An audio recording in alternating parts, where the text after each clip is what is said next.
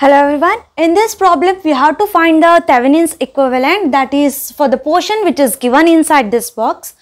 Okay, so let us see what this circuit contains. So it contains two voltage sources, one current source, but inside the box there is only one independent voltage source and one independent current source. Okay, so to find the Thevenin's resistance, we will go for the first case, that is the circuit which contains only independent sources. So in this case what we have to do is we have to make the independent sources that is equal to 0. So that is equal to 0 means the voltage source it will be shorted, current source it will be made open. Then only we can find the Thevenin's resistance. Okay, so we will do that. Here it is shorted, so only 6 ohm, and here the current source is open, so only 4 ohm, and here the 12 ohm resistor, and here the terminals we can consider A and B. We have to find RTH from this position. Okay, so let us assume that this is the load which is connected. We will disconnect that load now. Okay, so now here what happens, 6 plus 4, because these both are in series. See, you can see the same current will flow through this. So this is in series, that is 10 ohm. This will give you 10 ohm, and 10 ohm it will be in parallel with the 12 ohm. So 10 into 12 divided by 22. So that will give you around 5.45 ohm. This is RTH. Okay, so this is your RTH.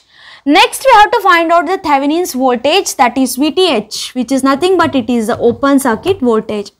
How we are going to do that? Again this terminals will be made open and we have to find the resistance, means voltage across this particular resistance, 12 ohm. Now after finding RTH, we will bring back all the sources to its position. So this is 18 volts, this is 6 ohms, this is 4 ohms, and here it is 2 ampere. Okay, so this one it is 12. This one I have to find it out. This is VTH. Okay, so what we can do is we can transform this current source to voltage source. That will make our calculation easier. So this is as it is, 18 volt and 6 ohm is as it is. Here which is in parallel, the resistance comes in series now, 4 ohm. And here we can see that the arrow will be pointing towards the positive source, that is internally. So we can write the polarity of the voltage source like this. So it is pointing towards this.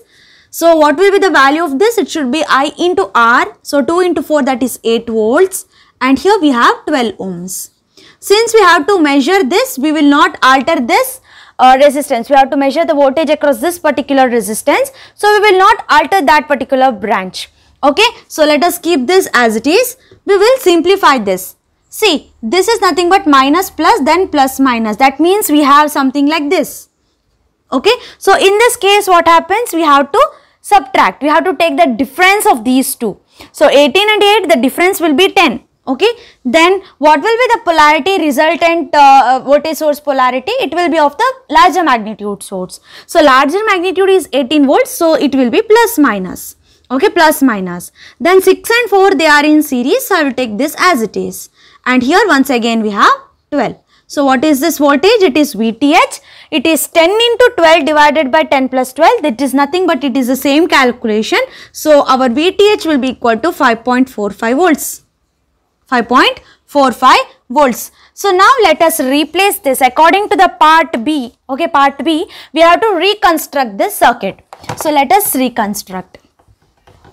So here we have Thevenin's voltage 5.45. Here we have Thevenin's resistance in series 5.45 ohm.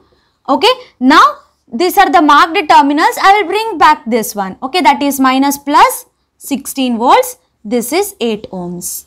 Okay, so now we have to find, in the third part we have to find the voltage VA. Voltage VA is nothing but, if I consider this as ground, this is the voltage VA. That is nothing but it is the voltage across the 8 ohm resistor.